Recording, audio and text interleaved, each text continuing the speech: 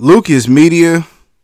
So Ryan Garcia is on Twitter signing an agreement, I guess, where he's promising to focus on this fight.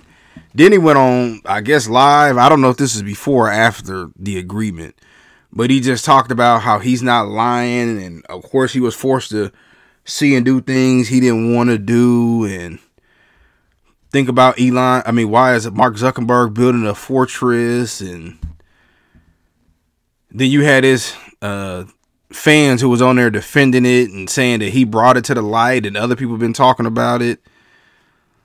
Have people not really noticed that when people go stuff like that, it's really something deeper going on? Ryan has not been himself. He didn't appear and be himself at the press conferences. And for him to spaz out like that, he really believed he saw what he saw. Now, some of y'all have said he's trying to sell the fight. Well, then my question is, why wasn't Mike Tyson given this kind of grace?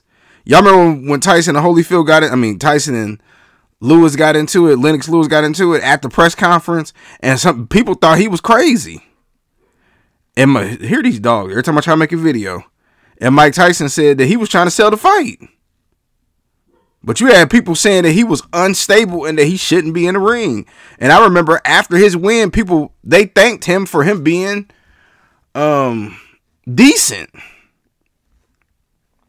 But when it comes to Ryan, y'all say, oh, he's trying to sell the fight, and I said it to one of the people in my comment section. So what he said to Andrew Tate, that's him selling the fight? Y'all really think he's trying to sell the fight that way? By saying what he said about the youth? Something ain't right about that.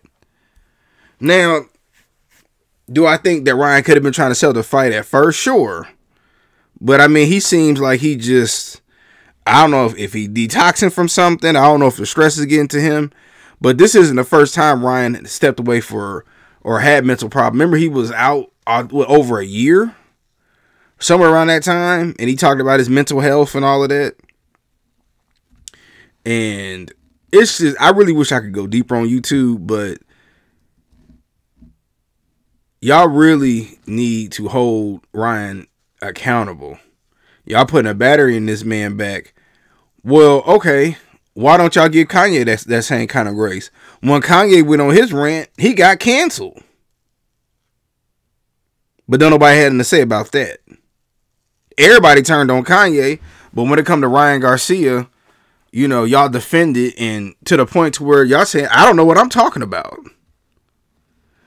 I don't think this fight is going to happen. If it does, I'll be surprised.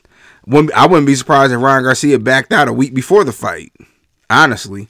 And I think that's why Golden Boy, whoever, I forget the guy is, but whoever he is, I know they telling him to stand on, you need to be ready.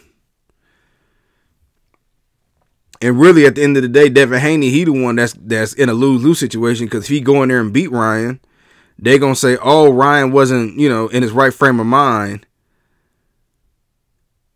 And then if Ryan pulls out of the fight, they gonna laugh at Devin and say, oh, that's what you get. Look, Tank this, Tank that, Tank. And I'm a fan of Tank, but y'all see what I'm talking about? So I just want to get my quick thoughts about it. What y'all think?